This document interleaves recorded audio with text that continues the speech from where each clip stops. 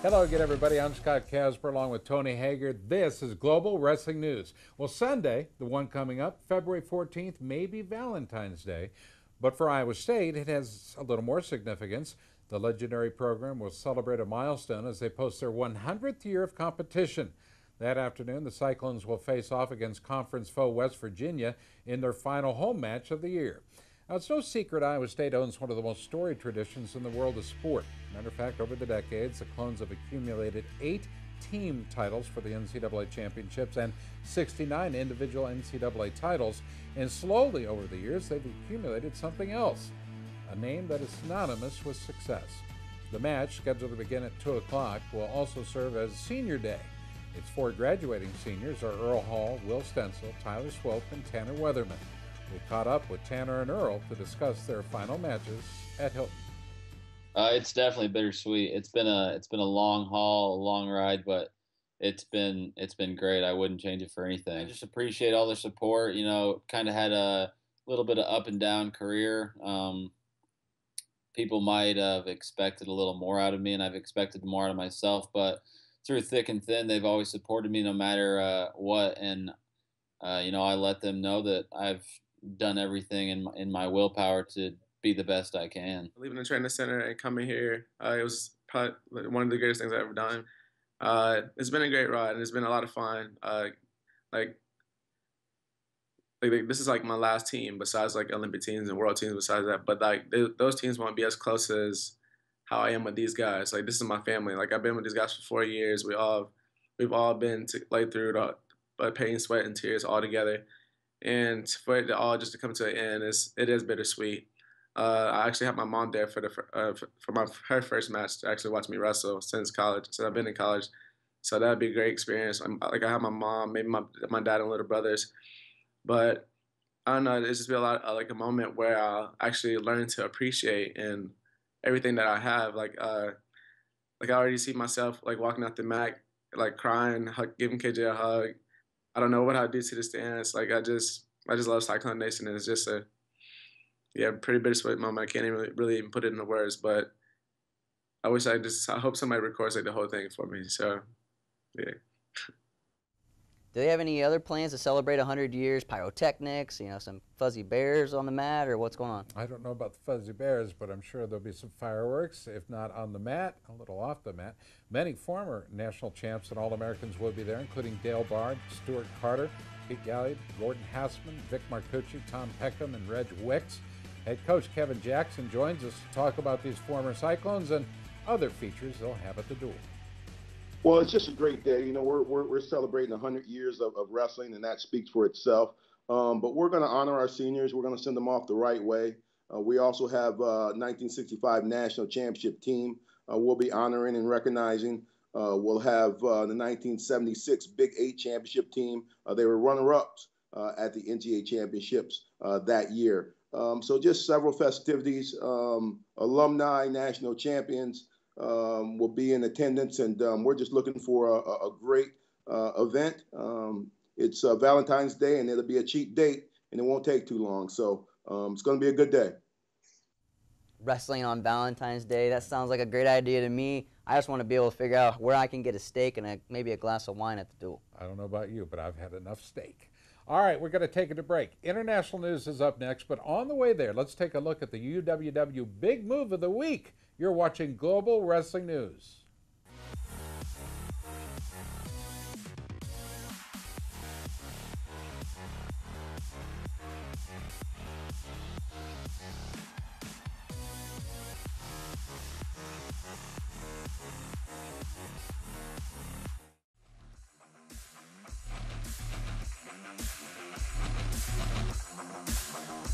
Well, in his first competition since the World Championships, Jordan Burroughs won 3 of 4 bouts by Tech Fall and grabbed yet another gold medal at the Yasser Dagu. In the finals, Burroughs dispatched Kadziev of France 14-3, extending his record to an incredible, get this now, Hager, 118-2. That, of course, on the senior level. And this is right on Burroughs' plan. He's been able, he told us earlier in the year that he just has a plan and is not to please really the fans. He's looking to get a gold medal, so he's not going to go out to all these different events. This was on his schedule, and he came home with a gold medal. So he's got a process, and you can't fault him for doing what he believes is going to get that gold medal. Dude is Jordan Burroughs. He can do whatever he wants to do. And you know what? Who's going to tell him no? He's Jordan Burroughs. He is. All right, we go to 275.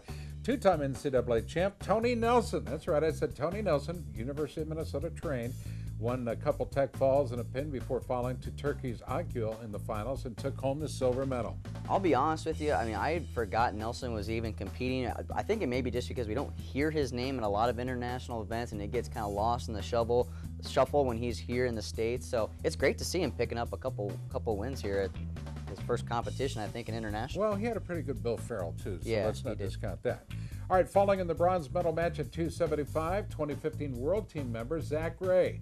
He dropped a close 3-1 decision to world bronze medalist Magomedov and finished 5th. This was a tough match for Ray. I mean, anytime you're going up against a world medalist, you're going to have your hands full, and Ray for sure did. I mean, he just needs to figure out a way to attack more from his feet if he's going to try to take somebody like Delagne about 125 kilograms. I think better yet, he needs to figure out a way onto Team USA on a permanent basis. That guy is super tough for sure. All right, coming off a silver medal at the Ivania Regan, 2012 Olympic champ Jake Varner. He dropped an 8-2 decision to eventual bronze medalist Bolakbasi of Turkey in the opening round at 213.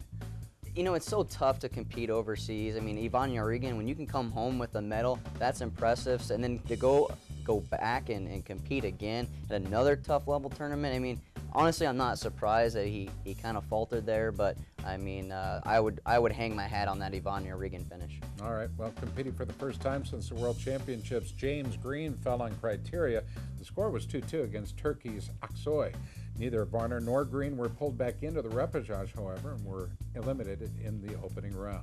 I think this new weight class is going to be a real test for James Green. Right now, he's ranked #1 at that weight class, but Brett Metcalf is sitting there going, wait, I'm the guy. This is my weight class. I should get the #1 seed. And if anything else is different, then there's some corruption there. So we'll see what. Whoa. That's what. Hey, those are not my words. You just said them. They're not my words. Those are Brett Metcalf's words. So you're repeating what he said. I'm repeating what he said. So if he thinks he should be the #1 guy when it comes to the Olympic team trials in Iowa City. And for a matter of record, where were those words said?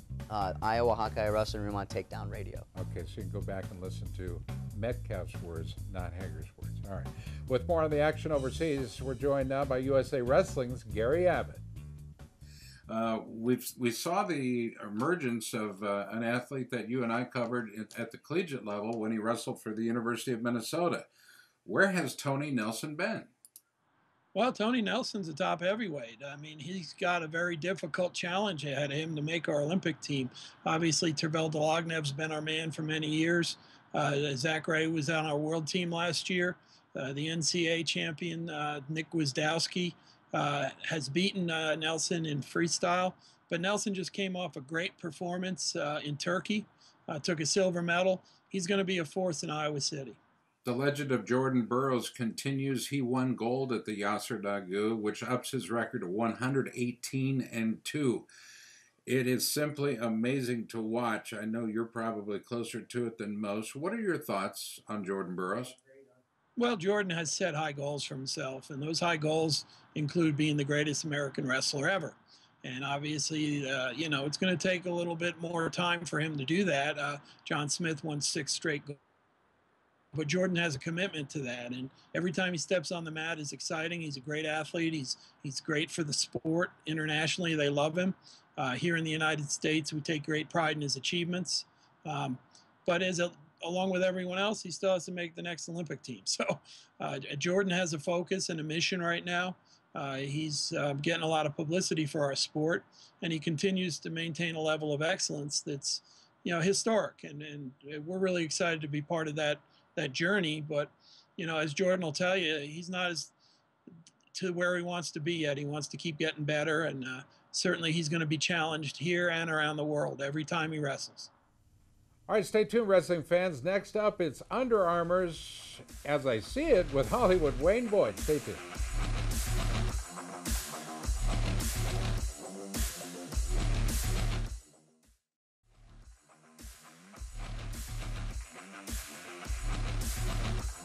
All right, it is time to check in with Hollywood Wayne Boyd on the Under Armour As I See It segment here on Global Wrestling News.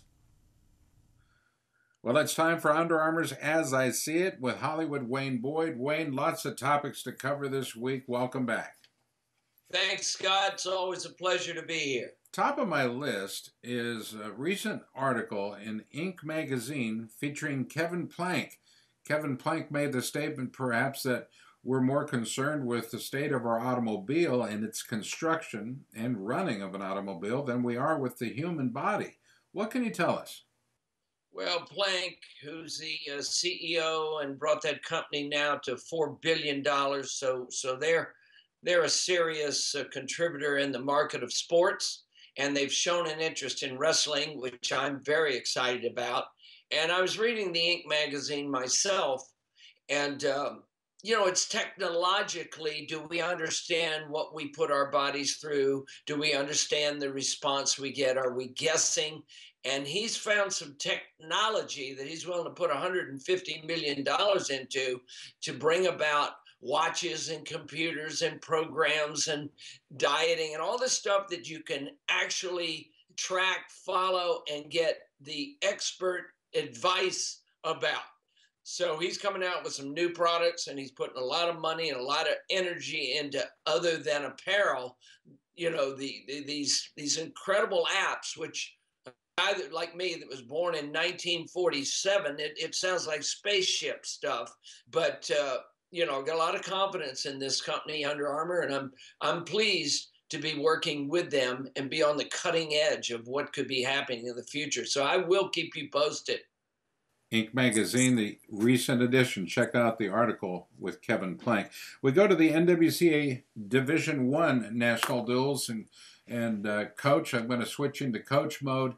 This is a new year for the national duels and a new format. Coach, what can you tell us? Mike Moyer called me up, asked me to get involved with this. So I'm pretty much aware of what's going on. It seems a hair rushed, but February 20th, which is a Saturday, Rutgers is going to go against Lehigh. And then Sunday, the 21st, it looks like Penn State and North Carolina State. Now, that's an interesting matchup with North Carolina State coming on the way they are. They've got some super studs there. They've got their heavyweight two-time national champ, which, by the way, I know everybody's interested in how Schneider is going to do with him. That's a great matchup going to the NCAAs. But Indiana is still undecided who they're going to wrestle, but it looks like Nebraska is going to pull Oklahoma University. Michigan is probably going to wrestle Oklahoma State. And Ohio State on the 22nd, which is Monday, is going to get Edinburgh. And Iowa is going to be pinned against Missouri. So that all comes up here in a couple weeks. The weekend of February 20th. It's going to go Saturday, Sunday, Monday, and it's going to be exciting to see how that works out. And, of course, Missouri versus Iowa, it's black and gold versus black and gold in a classic border-style brawl, and I like that one indeed. That'll do it for this week's edition of Under Armour's As I See It with Hollywood Wayne Boyd. Wayne, we always appreciate the time and your effort. Congratulations on your, is it third consecutive Dave Schultz championship for the team, Tight Mercury Wrestling? I think that was our fourth, and we backed it up with 3 in a row at the U.S. Open. So we're national champions. We're Dave Schultz champions. We're still chasing Iran, and next year we plan on putting that one together. So that happens in early December. So we're looking way ahead. We've got the Olympics before that. We got World Cup. We got some great things happening. I see where Burroughs just won a gold medal overseas. Tony Nelson gets silver. We're doing some good work. And some good work with some great athletes, that's for sure. We appreciate Tight Mercury Wrestling Club and its sponsorship, Under Armour, As I See It, with Wayne Eric Boyd, Hollywood Wayne Boyd. Wayne, thanks so much. Bing, bang, here we go. Let's keep it going. All right, what matchups do you need to watch this weekend? Well, we've got a list for you, but that's coming up after the break. You'll need to stay tuned to GWN.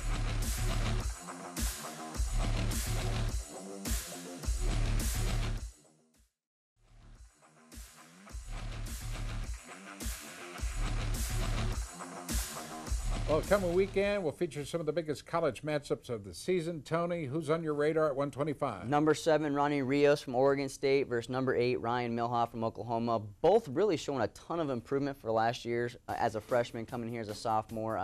Rios has a higher ranking, but Milhoff is really on a hot streak. Took out returning NCAA finalists and has 2 wins over top 10 wrestlers. Super tough, double dangerous, those two.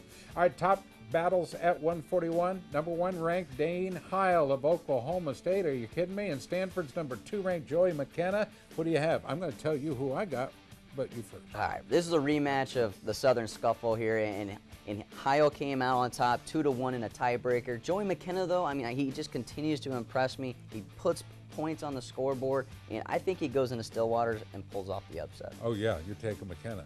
I took McKenna, the number 2 guy. You can take the number 1 You guy. want me to take Dean Heil? You take the number 1 guy. I'll take Dean Heil. Okay. Stillwater Stampede at Gallagher-Iba Arena. I'm on the record. It's okay.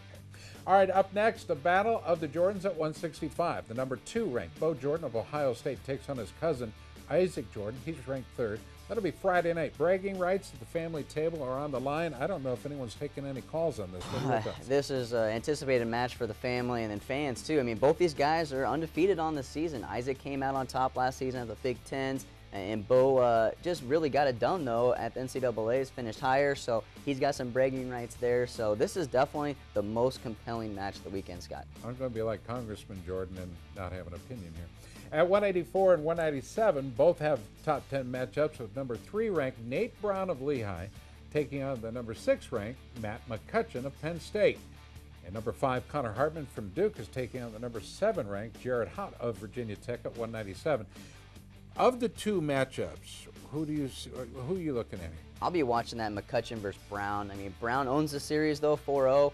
But McCutcheon really has just turned it up a notch. You know, this season he has got big wins over T.J. Dudley, Kenny Courts, and you know, recently, you know, this is I think, like I said, turning up that notch. And if he can get this win over a top-ranked athlete, this will give Penn State, you know, at least give the fans an idea that they're going to have a higher All-American than they thought at the beginning of the season. All right, another huge matchup between 2 undefeated wrestlers. This one at 285.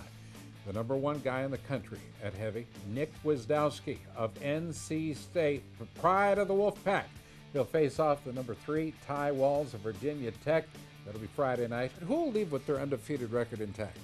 You can't go with anybody else but Gwiz. I mean, he's 4-0 against Waltz, so on paper this is a huge matchup, and I definitely tell everybody to watch it. Waltz has great defense. Gwiz has great offense, so I think if Waltz can get to those doubles that we saw at that All-Star Classic early in the year, he might have a shot at getting that first win over Gwizdowski. And he's so quick. And talk about a guy made of muscle. I mean, his muscles are evident.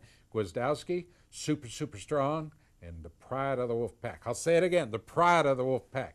You know what? Wolfpack undefeated. They're going to have to face Penn State. They are. Pop Polizio's got a good thing going on. That's a name that just NC State just isn't really talked out of. Everyone's talking about Penn State. No one's talking about NC State. I'm talking about heavyweights. How about this? Penn State's heavyweight maybe getting back into the lineup. Nick Nevels suffered an injury earlier in the year, according to PennLive.com's James Carlson. Seriously, can anyone touch Penn State if he goes back into the lineup?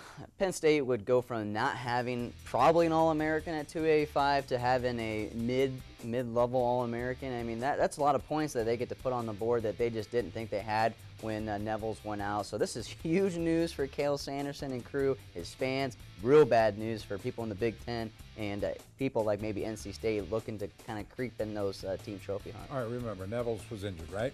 It's not like he's walking out of the hospital room onto the wrestling mat. Well, There's been training. He's been being rehabbed the appropriate way. He's going to come in. I'll bet you anything you're right. He's going to be in that top 10 hunt. He's going to be in a hunt for an All-American status, 1 through 8.